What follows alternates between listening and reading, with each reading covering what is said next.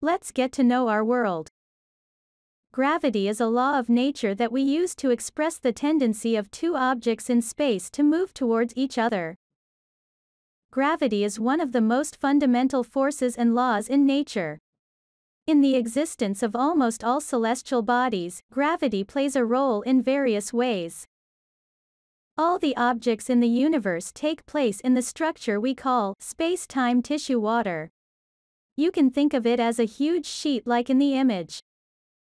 Each mass bends different points of that sheet in direct proportion to their mass. Imagine putting a dumbbell or bowling ball on a stretched sheet, the sheet will bend down. Celestial bodies have an initial velocity due to the explosion of other celestial bodies that formed them during their existence. For example, when the gas cloud nebula that gave birth to the Sun and the entire solar system exploded, the Sun was formed moving at a certain initial speed. Similarly, Earth had a certain initial speed as it was formed as a result of this explosion. Although these velocities may change due to meteor impacts, since the friction in space-time is almost non-existent, the objects continue to move continuously by maintaining that initial velocity to a large extent. Where does it pull gravity? Imagine having a bowling ball in the middle of your stretched sheet. Due to this mass, the sheet was bent downwards. Let this be the Sun. Let the Earth be a smaller and lighter marble. He actually bends the sheet a certain amount in his own way, however, this twist is much, much smaller than that of a bowling ball. For this reason, you will hardly even see the sheet bend. However, if you look very carefully, you can see that the marble bends the sheet. The moon revolves around the Earth, as the Earth has its own twisting power. Of course, similarly, the moon also bends the fabric of space-time, however, this amount of twist is much less than that of the Earth and that of the Sun. This amount of bending varies depending on the mass of the objects. Now, let the ball of the world try to move in that curved sheet. Where will it go? If he tries to go straight, he will be able to move around the big object in the middle because of the bent bed sheet unless you apply an additional force from the outside. Because the sheet is bent inward because of that huge mass. Here, we call the path followed by smaller objects rotating around a large object orbit. If you push the small ball with a constant force, you will see that the bowling ball enters an orbit around it. The Earth orbits the Sun in this way.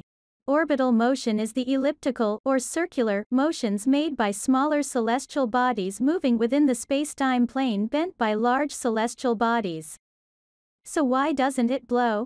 In fact, if the first velocity of the Earth were high enough, it would go out without getting caught in the bent part of that curved sheet. While the solar system was being formed, some celestial bodies were able to escape from the Sun's gravity, more precisely, the spacetime twist, because they were very fast. However, the celestial bodies currently in orbit did not have the first speed to achieve this. Therefore, these objects are still around the Sun. As you may notice, it is also important how the question is asked. Since the Earth is one of the celestial bodies remaining around the Sun, we are now living things that have evolved on it and we are asking these questions. However, Earth is not a special celestial body due to its structure. Dozens of celestial bodies similar to Earth could not remain in orbit of the Sun due to their high initial velocities and were thrown into space. Since these cannot remain in a balanced structure, life will probably never develop on them, and the creatures that ask these questions will not be able to evolve. So, why don't they fall to the center, that is, the Sun, where the chador bends, and end their movement? Yes, if you send a ball around a taut sheet with a large bowling ball in the middle, the ball will hit the middle bowling ball after 1 to 2 rounds in orbit. Because there is a huge friction force in the balls moving on the sheet. Since the friction force acts in the opposite direction to the movement of the balls, it slows them down rapidly. The slowing balls also get caught in the center where they rotate in their orbit. But in space, there is no frictional force, or negligibly low. Although the initial velocity of the objects is not enough to escape the gravitational pull of the Sun, it is so high that it can rotate around for billions of years. If there was friction, they would of course fall into the center and stop. The Sun would swallow them. However, since there is no friction and they are fast enough, they keep spinning before they can get away from the Sun but close to it. But if we look at it from a perspective, the question is quite appropriate. In fact, if the Sun had an infinite lifespan, that is, it would not explode after 4.5 billion years, some planets could crash into the Sun trillions of years later, depending on the forces acting on it. It is determined by physical parameters such as the initial velocity of the objects, the distance between the orbiting celestial body, for example the Earth, and the central celestial body, for example the Sun. Studies of the Earth's approach to and away from the Sun are quite complex and extensive. However, as the rotation of the Sun around itself slows down to 3 milliseconds every 100 years, the Earth is thought to be moving away from the Sun extremely slowly. What is the Sun revolving around? Around a black hole in the center of the galaxy, like about 100 billion stars in the Milky Way galaxy.